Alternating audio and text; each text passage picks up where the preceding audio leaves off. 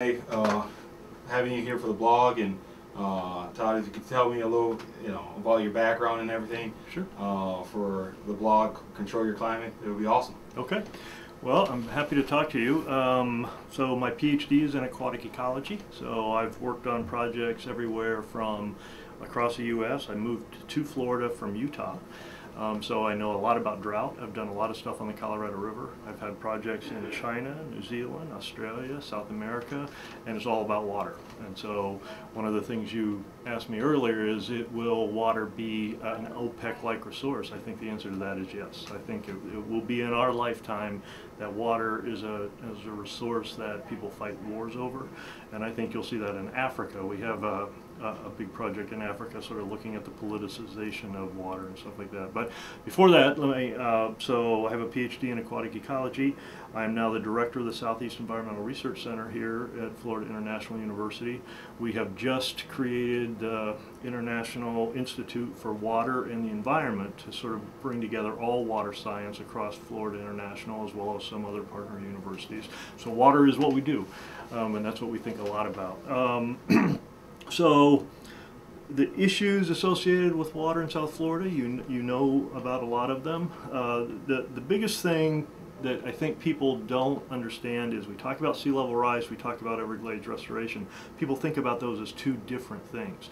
But in fact, they're really very similar and completely linked together with what we call hydrology, groundwater hydrology. So if you can imagine, the Everglades used to be this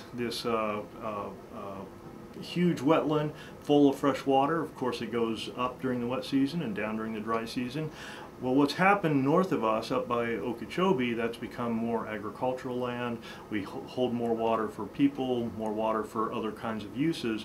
So we get less water during the rainy season and very little during the dry season. What's happened then over the years is the water table's gone down, down, down. You couple that with draining it with all of these canals that we've built to drain the canal so we could have more irrigation, more agriculture. We have an Everglades that's probably only half as full as it used to be. Now if you start talking about sea level rise coming up, what happens is as the water comes up, it pushes, right? And so you have this imbalance. Sea level's higher than fresh water, so it starts going down and under the ground. When you talk about sea level rise, storm surge, lots of people think about what comes over the shore, and they talk about the buildings and stuff. What I'm much more worried about, and I think we should all be worried about from a freshwater resource perspective, is this infiltration of our fresh water with salt water through the ground. And that's the biggest thing we think about when we think about what kinds of science should we do, what kinds of questions should we ask about Everglades restoration. So that's sort of the context of the kinds of things we do. Having said that, we're still very interested in the resiliency of the buildings we've built. I just said a lot of our issues are because we moved water from the Everglades into agriculture. Still, we have to have food, we have to have agriculture. So one of the other things we really worry about is, how do we maintain some food production with fresh water, with an infrastructure for people, and keep that all in a balance? And that's the hard thing to think about. Those are the kinds of questions we ask and the kinds of research we do at the Southeast Environmental Research Center. Our newest projects are sort of looking at, well, we bring in architects, we bring in engineers, we bring in lawyers, besides just ecologists and hydrologists. And we actually ask questions like, okay, if the sea level is going to rise 10 feet, what do we do at South Miami? What do we do at Miami Beach? What do we do in these places to sort of maintain a livelihood in these cities that are going to sort of have water coming up? And so we work very closely with Miami Beach, for example, to think about ways of adapting to sea level rise. At an ecosystem level, as I've already said, we think a lot about what are we going to do about getting more fresh water in the Everglades so that we win that pressure race, right? The more water we have in the Everglades, the more it will push against sea level rise. And so the more resilient we'll be for the salt water and not getting in our groundwater. And then at the same time, how do we maintain enough fresh water to still maintain agriculture in Homestead and up north by Okeechobee and places like that? Because that's important economically, it's important for food. And so those are the really hard challenges. We have a project right now that's developing where we're using South Florida, Miami as sort of one model system, comparing that to San Juan, Puerto Rico, comparing that to Haiti, and comparing that to Cuba, asking questions about what can we do for countries that haven't developed yet to do a better job. What can they learn from us? And so, you know, we're using us, South Florida and Miami, as a test case. We've done some things really well, we've done some things really bad, right? And so what can we learn? How can we figure that out? And how can we help other Caribbean nations, island countries, sort of do a better job of maintaining good infrastructure, good drinking water, but being more resilient to the issues that they're going to have and not running into the issues we have. So those are the kinds of things we do. Awesome. And sitting down with Professor Stoddard, I know you're familiar as Yep. the mayor of South Miami. He talked about the futures and the worst case scenario of how in 100 years from now, you know, when the Keys are gone and a lot of South Miami's gone, we're going to be faced with a transit economy, as he called it, where, you know, instead of maybe a mass migration of people like with Katrina, they slowly move out. And you talked about how architects, lawyers, you guys have already started to see the big picture of the future for Florida, and eventually, worst case scenario, the sea level rises where Miami's underwater. Do you see FIU possibly having to transition to maybe higher north into Tallahassee? Do you see maybe still people living here and maybe they become a boater society? Mm-hmm. Do you see how do you see that economic effect where we like Professor Stoddard said, we transition instead of abruptly, more gradually, as long as we take our bumps accordingly, we know what's coming. Yeah, no, that's a great question. I mean, I think there will be a time, just like in geologic history, there have been lots of times when South Florida didn't exist. It was all underwater. And there will be a time when that happens again. But in the meantime, what I think is that we need to sort of think hard about what the issues are, think hard about what our opportunities are, and sort of start thinking about how to build resilience into what we want to keep. What that's going to mean is making some hard choices. We're not going to have the population spread all across South Florida and the Keys like we do now. I think what we're going to have to do is decide this place we're going to keep, which means we have to build it up. And that means this place we have to give up, and we're going to dig it out, dig the soil out of there, dig the rocks and stuff out of there, and build something else up. That'll change our economy completely. I mean, I don't think 100 years from now we'll be having a thriving agricultural economy. I think what we might do instead is have a thriving island type economy. We could be the port city of the world, where we build a basically, you know, a port and a city that's above sea level, that's basically built on stilts or whatever, where food comes in, we've got trains going out, and we basically supply food to North America, the eastern part of North America. So there are economic options that we have. The hard thing is to figure out which of those ways to go. Everything has a trade-off. Everything has a cost and a benefit. One of the things I'm trying to do here at FIU through CERC and with our architect colleagues, computer science colleagues, engineers, is we're going to hold an international conference to talk about what are the best, smartest buildings we can build that are resistant and resilient to sea level rise and stuff like that, and come up with a model of what a building would look like, and then build it on campus. Have it be one of the FIU campuses. Well, we're going to have to change. It turns out if you look at the future, 20, 30 years from now, FIU is going to go underwater way before Miami Beach does. We're lower than most of those places, and that water will come from the ground up. And if you go over to Sweetwater, you were talking about that, they already can see the water coming up and down almost on a daily basis. It's almost getting to the point where they start flooding, and now they've got pumps pumping and all of that stuff. So, you know, I mean, it's a lot of really hard choices.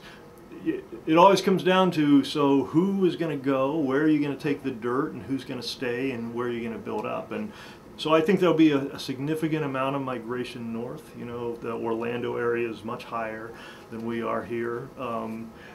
There are places in South Miami like Coral Gables that are pretty high relative to other places, so they'll still probably be around. They'll be dry in 80 or 100 years. The question is, what's the infrastructure look like? You have to get fresh water in, you have to get waste out, you have to get food in. So you can't just be an island by yourself, right? Some of those houses will be standing there, but what are they connected to? And those are the kinds of questions that are really hard. That's not an ecologist kind of a question, but an ecologist can talk about, you know, where's the fresh water going to come from and stuff like that. But I think it's not going to be anything abrupt. I think everybody's starting to think about it now. Florida is a fascinating place to me. I mean, I just moved here from Utah, which is a very conservative state. Florida is also pretty conservative. I mean, we have a governor who said you're not allowed to talk about climate change, and yet that's all anybody talks about down here. I mean, because that affects you every day. It affects your livelihood and stuff like that. So the good news is, I think the people of South Miami take it very seriously that we are ground zero. We're going to be one of the first places that gets most affected by sea level. So we're thinking about that really, we're asking really hard questions. Now you kind of alluded to the next question where you've been blessed to move around this great nation, live in different parts of or regions in the U.S. and obviously be a part of different projects from rivers to oceans and everything else.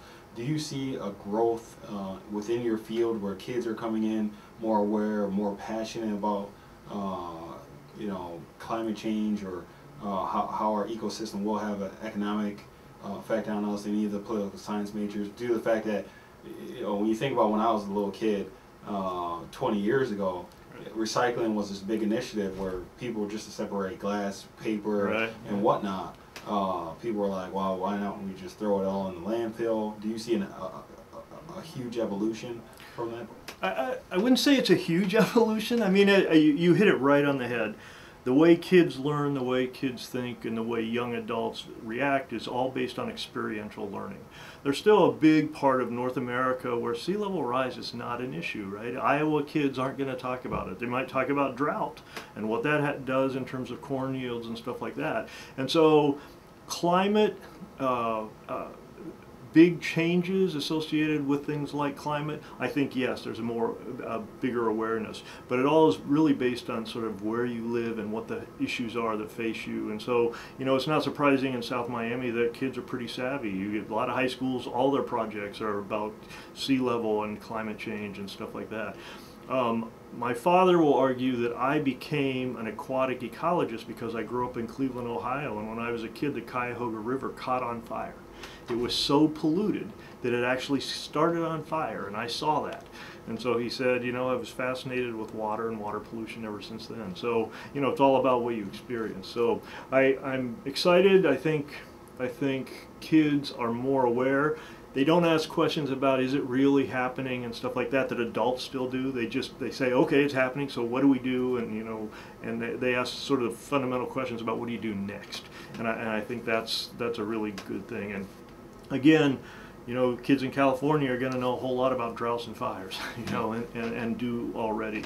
The folks around here think a whole lot about sea level rise and saltwater intrusion and stuff like that. So, yeah. And then lastly, thank you for the wealth of knowledge you've been given to us. What do you hope for future generations? I know I talked to Professor Stoddard, and he had the thought that maybe we invent something that gets reused 100 times, and people take pride in the fact that we have a material that we can recycle more than the other guy, or our future kids, when we think, hey, we wrapped everything in plastic. Wow, Grandpa, that's crazy. Do you have a vision for the future and where people's awareness, or hopefully where generations will be?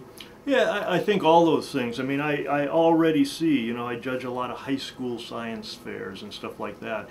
I mean, I am absolutely fascinated by how many young people are thinking about solar power, thinking about electric cars, thinking about, you know, people were trying to think about how to best use things. The technology's not there yet. You know, we still aren't very good at batteries and storage, but people really are thinking about that a lot. People were going back to the movement of more natural foods. They're willing to pay a little bit more for foods that didn't have pesticides and herbicides and all of that stuff, and they don't grow as big and as dense. I'm even hearing people talk about the fact that our agriculture has gotten so weird with all the chemicals and stuff that nothing tastes good anymore. And so they'd rather it taste better the way it used to taste and stuff like that, which is funny for a 14-year-old to talk about how it used to taste. Right? But I think all of those things are a step in the right direction. And you know, as soon as businesses get on board with some of the it's going to take something like some brilliant high school or college kid coming up with a new way of storing solar power or wind power to make a car or an airplane or a boat go, and some business is going to say, oh, there's an economic gain here. And as soon as small businesses and the business community in general get behind this, then I think we're going to go in the right direction. When I think about sea level rise, I think about places like Miami, San Francisco, Boston. There are some enlightened cities, New York now, sadly because of Katrina and some of these big storms, but they're now starting to say, wow, what's it cost us not to think about this? What does it kind of cost us if we have to replace all these cities? We better start thinking about it now. We better start building in resilience. And those are all the steps in the right direction. Well, thank you for your time today. And you bet.